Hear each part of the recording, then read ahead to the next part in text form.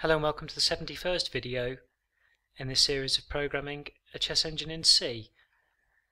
So in this video, it's a bit of a landmark video. Vice is going to play his first game, and I've downloaded his opponent from this site here called rwbc-chess.de. It's run by a guy called Gunter Simon, who's been for a long time a computer chess enthusiast, and he maintains, thank goodness, an archive of some of the hard to get classic old engines.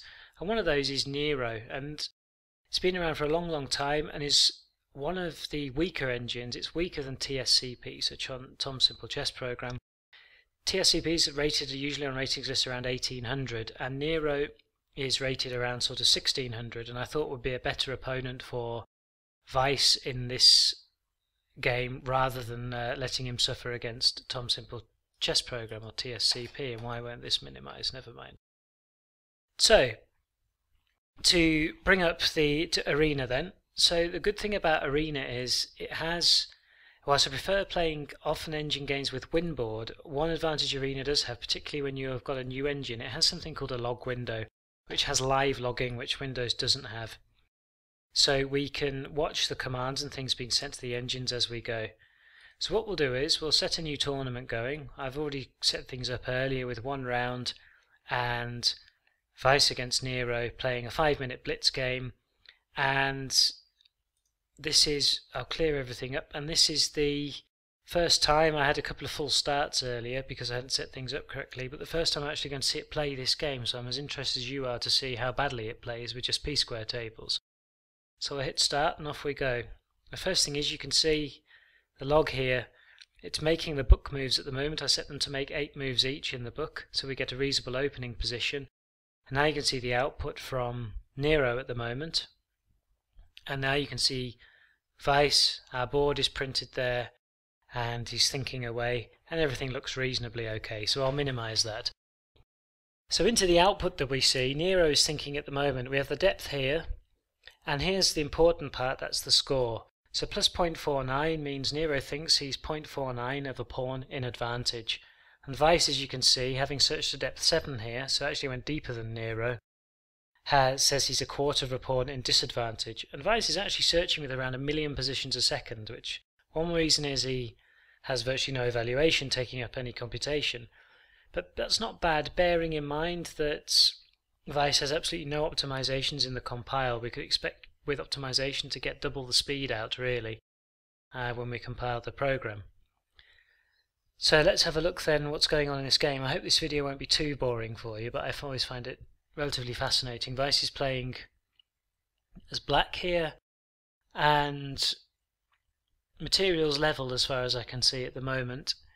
And I'm not a chess master by any means. I used to play for my university, so I can play a little bit of chess, but I'm not a master, so I'm not going to criticize what's going on too much. But Nero seems to think he's in advantage here, and indeed Vice's position actually isn't particularly good. It's got quite a few weaknesses. Obviously he's got a big weakness on here and a weakness here, and in fact he's just by this exchange here given Nero the 2 bishops.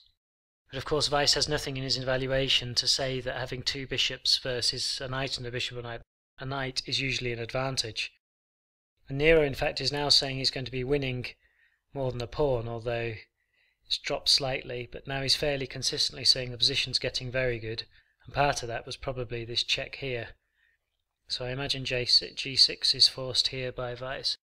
So we're seeing a few things from Vice here. We're seeing the one rook going towards the middle, but he's not castled. He's not developed this piece, and he's pushed nearly all of his pawns as well from away in front of his king. Ideally you'd want the pawns here and then to castle behind the pawns to keep the king nice and safe. And now Nero's queen is coming back out to here, and this weak spot on e6, which is really weak here, is being threatened. And in fact I'm seeing, unfortunately, the king is being brought forward to here. Now in this position, if Vice can find some way of exchanging the queens off, he'll actually stay okay and maybe be able to deal with the weaknesses. But at the moment it's not looking very good at all, although that exchange by Nero has just helped, because he's now taken off his bishop pair and relieved the pressure slightly, because this point is going to come under some pressure from well, I thought from Nero, but he's actually just decided to exchange that off and not try to win it. So actually Weiss has escaped for the moment, being quite lucky that Nero isn't very strong either and has messed up quite a strong position.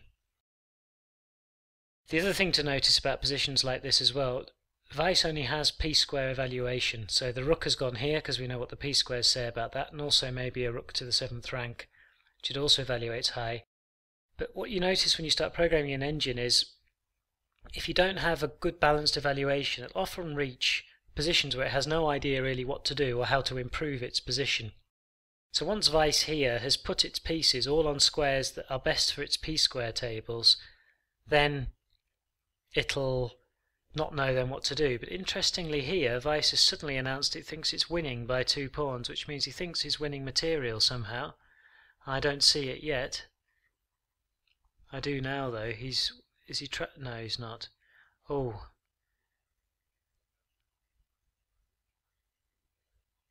Yes, he's about to lose a piece on d2. This is very good. Weiss has gone from a very bad position to making Alekhine's gun, it's called, I think, with the 3 major pieces all on one file, and now also invaded with the queen. And in fact, if Nero exchanges his queen off, he'll leave the rook on the 7th here and the position will look very good. But I don't think even Nero is going to do this, is he? No. He's put his own queen on the 7th.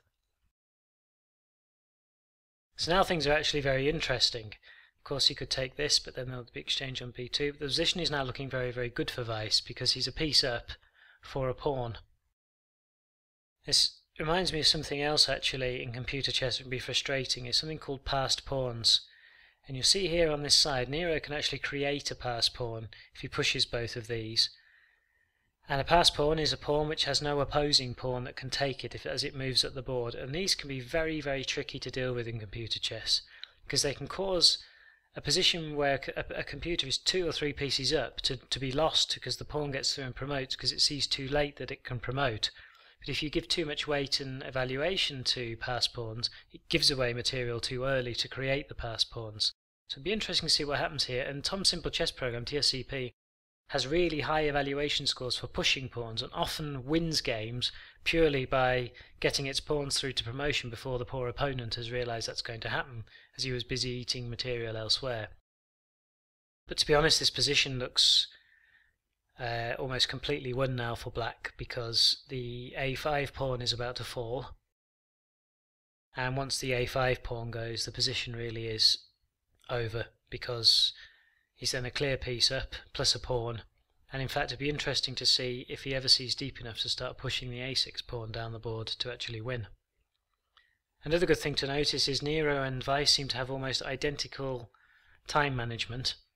So they both seem to say divide the remaining time by 30 to say how much time we want to invest for the current move. And now you can see quite clearly that the position is completely won for Weiss. I'm sorry if this video is a little bit boring, but I wanted to just talk through and watch the engine playing its first game, and I'm actually rather pleasantly surprised that it's winning it. And now it's really completely winning, because the threat obviously here is mate on g2. So the queen's going to come in here. Yes, in fact it's now very difficult for... in fact, Weiss has seen a checkmate now, and mate in 4, and Arena has adjudicated the game. So that's it then. Arena adjudication, mate seen by both programs, and Weiss has actually won its first game against Nero. So milestone point reached. We have a working chess engine with the UCI protocol, and if you want to develop your own engine completely separately, feel free to take the code. It'd be nice to put an acknowledgement in your README file or details, but there's a very good basis for going further with some chess programming. I'll continue, however, with this series and add and build Weiss up a little bit so it becomes a little bit stronger, and certainly I would have thought to the stage where it beats TSCP on a regular basis. So thanks very much for watching. Hope you've enjoyed the series so far. Comments, questions, criticisms welcome, as always, on YouTube.